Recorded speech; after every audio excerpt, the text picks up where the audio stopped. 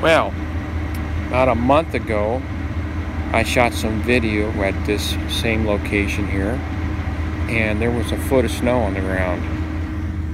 And now we have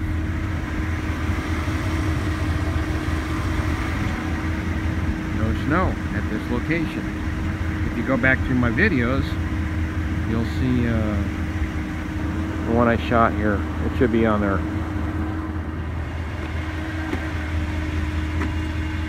So far, looking good. Just past milepost 17 and heading up to Chicken Hill Pass, the summit. We'll see if I make it up there. I think the chances are pretty good.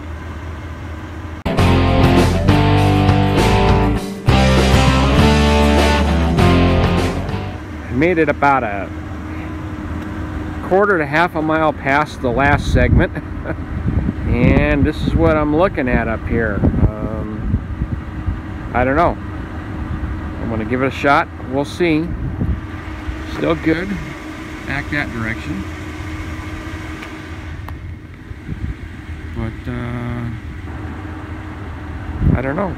We'll see. Gonna give it a go.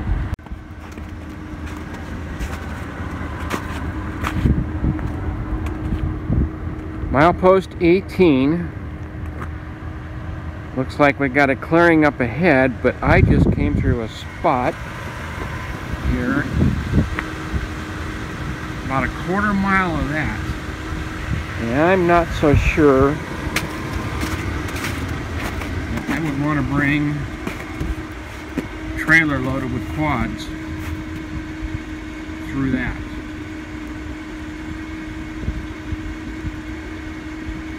Maybe if I chained up all four wheels on the axles. Maybe.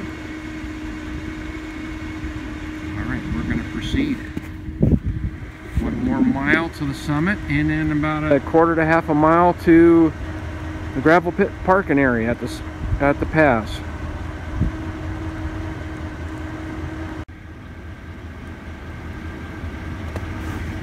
Just about a quarter mile past the last segment, and I don't have a shovel in my truck. Forgot to bring it, and started losing a little bit of traction right here. And I decided that seeing as how it's late in the day, and I am not going to do this rodeo tonight. If this weather keeps up, maybe next weekend. So somewhere between milepost 18 and 19. Probably the ATVs could run on this.